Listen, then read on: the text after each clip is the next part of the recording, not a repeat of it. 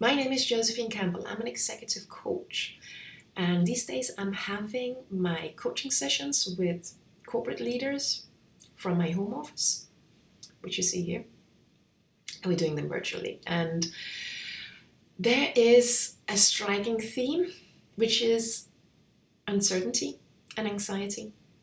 It's not so weird, and it varies how people deal with it. Some people are fine with it, but a lot of people get anxiety from uncertainty.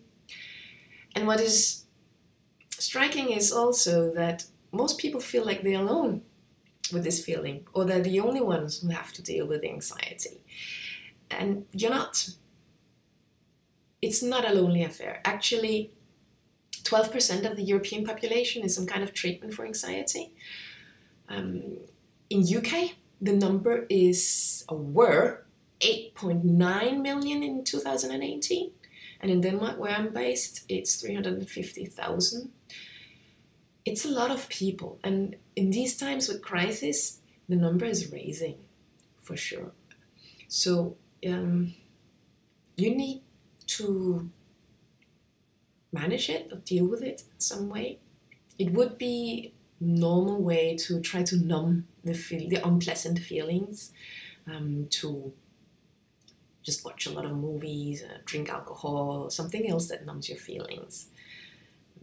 Most of the leaders I work with, they have a lot of courage. So now is the time to use that courage to face what you're up against and find something else to rely on than thinking that you can plan and manage.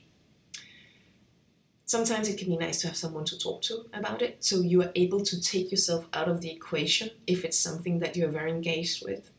Because it can be hard to deal with problems that you're personally very vested in. Not that it's bad to have a heart, it's not. But being engaged can make it more difficult to see things from different perspectives. And then, of course, you need to be at your best. You probably already used a lot of your personal resources. So if you haven't already looked at checking in on how you can refill your personal energy tank, I would advise you to do that.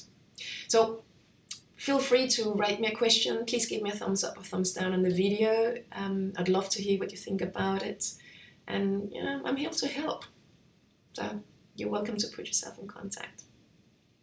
Wish you good luck.